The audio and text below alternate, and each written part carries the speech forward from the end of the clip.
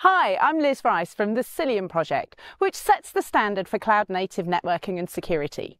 We've just released 1.15, which brings lots of new features such as gateway API support for routing traffic into your cluster, session authentication for BGP, lots of improvements to Hubble to help you debug network problems, a new provider for installing with Terraform or OpenTofu, and lots of scalability improvements. Cilium Cluster Mesh can now support over 500 clusters. Cilium Tetragon raises the bar for runtime security, providing observability and enforcement at incredibly low overhead. So scan the QR code now to find out about all of the Cilium activities this week and to sign up for the brand new Cilium Certified Associate exam. Have a wonderful KubeCon!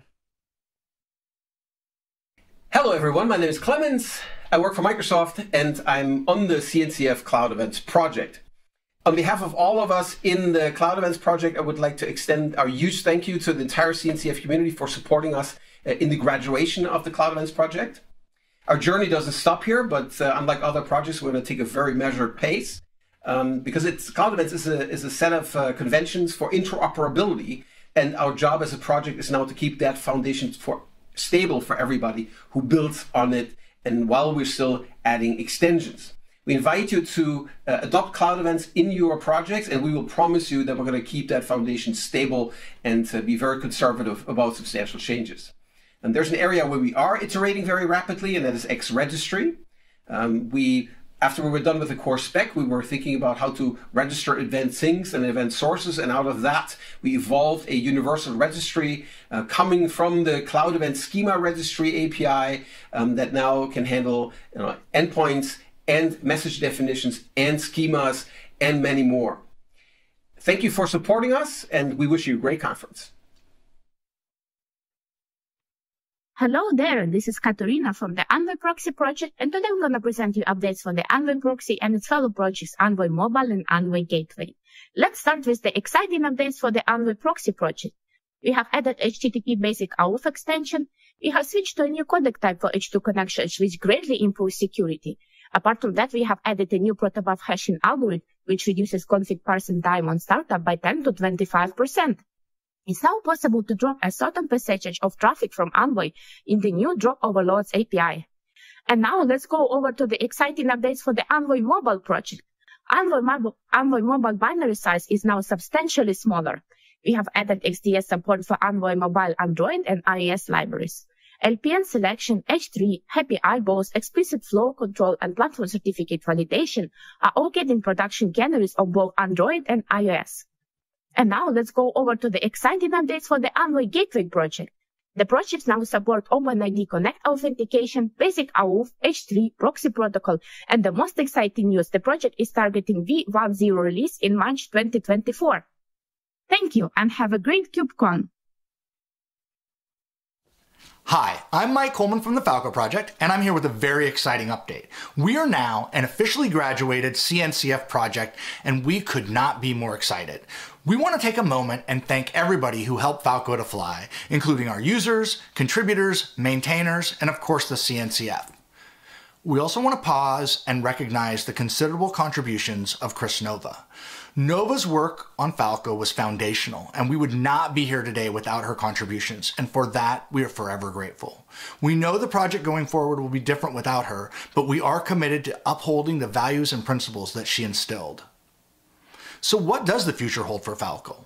We're looking for deeper integrations across a wide variety of developer touchpoints. We want more detections, richer signals, deeper integrations with things like version control systems and cloud logging.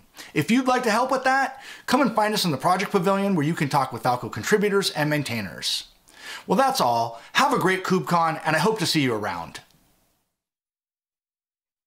Hi KubeCon. If your goal is to implement full observability, but first you have to deal with collection of logs, metrics and traces and profiling, and you care about processing capabilities, this announcement is for you. My name is Eduardo Silva, the creator of FluentBit, a high-performance telemetry agent. With FluentBit, you can solve data collection and processing by also integrating data from Prometheus, OpenTelemetry, and eBPF tools. Today, we're announcing FluentBit version 3, which comes with exciting new features like higher performance, new support for HTTP version 2, gRPC, remote write, extended processor for logs, metrics, and traces, and new metrics collectors for macOS and Windows. Thanks to our community, FluentBit has been deployed more than 13 billion times.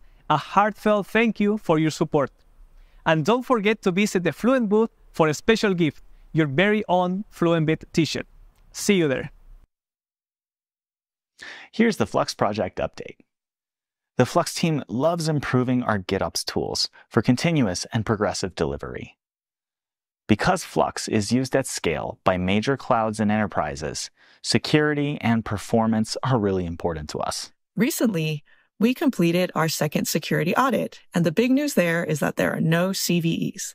Thanks to the CNCF, the Open Source Technology Improvement Fund, and Trail of Bits for keeping Flux safe.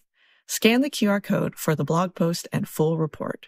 In December, we cut our first generally available release, Flux 2.2.0. As of this recording, we're at version 2.2.3. We have overhauled the Helm controller reconciliation model. It is more declarative, efficient, and reliable, and the benchmarks are looking really good. We've also improved the observability stack, sharding across controller replicas, and so much more. We're here in Paris, so swing by the Flux booth, say hi, and check out our QR code for our full list of talks and activities. Hi KubeCon, my name is Urlin Vasilev and I'm the Harbor Community Lead. In December, we released Harbor 2.10. We started working on the SBOM integration. We also added a new interface for setting up robot accounts to allow them full access, so you can implement all your infrastructure needs. We also added the GDPR-compliant audit logs. In Harbor 2.11, we're going to wrap up the SBOM integration so you can bundle up your generated SBOM with your OCI artifact. The major update here is the upcoming distribution release version 3. Just keep an eye on that. As every other open source project, we need your help. If you want to contribute to Harbor, regardless if you're an individual contributor or organization, scan the QR code and join our upcoming community meetings. And don't forget to attend our maintainers track to learn more about the project and to hear about our roadmap. During KubeCon, you can find us in the afternoon at the Project Pavilion area. Just stop by and say hi. Thank you very much and have a great conference. Istio, the world's most popular service mesh, is now even better with ambient mode, which will be in beta in our upcoming release. Ambient uses a lightweight shared node proxy as a secure overlay to provide mutual TLS, metrics, and Layer 4 authorization policies, and integrates with optional per-workload Layer 7 proxies for traffic routing. By removing sidecars from the data plane, we decouple the lifecycle of Istio from the deployment of your application. And what's more, memory overhead and CPU usage is reduced by over 90% in many cases.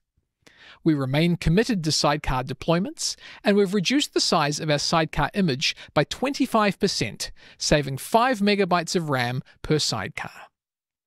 Istio has 55 active maintainers across 15 different companies. In the past 12 months, there were 10 companies making over 1,000 contributions, with no single vendor exceeding 25%. To learn more about Istio, visit our KubeCon kiosk, check out our contributors' booths, or go to istio.io to see how you can get started or get involved. Hi, I'm Zbigniew Grobalik, CTO at Kenify and Keda maintainer. With Keda, you can auto-scale applications or schedule Kubernetes jobs based on various metrics or external services. You can scale to 0 and much more. Last couple of months, we spent improving our authentication story, so we have a solid support for all major cloud providers. We also extended our monitoring stack. Right now, we expose Prometheus metrics, OpenTelemetry, and Unity cloud events. We are constantly working on improving core and performance of Keda. We also worked hard on Keda internals and scanning mechanics. And for the future, we are considering various options: predictive auto-scaling, scaling out storage, or maybe different set of resources. If you have ideas, opinions, or input, please reach out. We have community meetups every 2 weeks. We have a Slack channel. So please join our community and enjoy KubeCon. Hi everybody, this is William Morgan, one of the creators of Linkerd, the world's lightest, fastest, and most secure service mesh, here today with your KubeCon 2024 Paris project update. Joined by my friend, Linky. Hi, Linky.